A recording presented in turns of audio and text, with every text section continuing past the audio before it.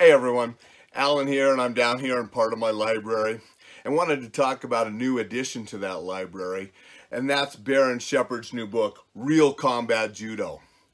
Now, Judo was the first martial art that I formally studied way back in the early 80s, and my instructor left and moved away before I had a chance to get to a black belt level.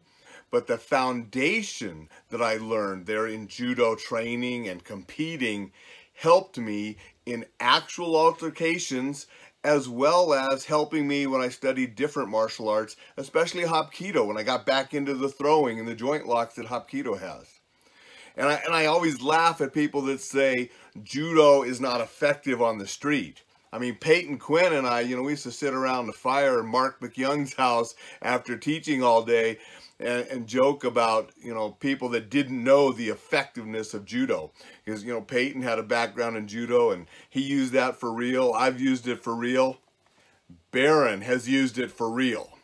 And this book, it's not your traditional judo manual like I have some back here on the shelves that just, have a canon of all the different judo techniques.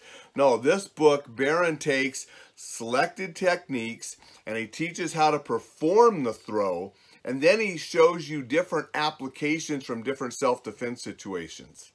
I honestly think if you have a judo background or any throwing background, this is a great bridge of how to use those in a real fight and not just a tournament.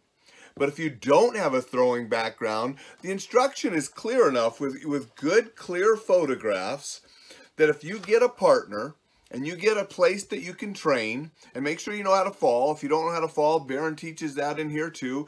Practice falling, get a partner, get a place to throw each other safely, and practice. Practice slow, speed up as you get better, and then you can go into the self-defense variations once you have the basic throw mastered.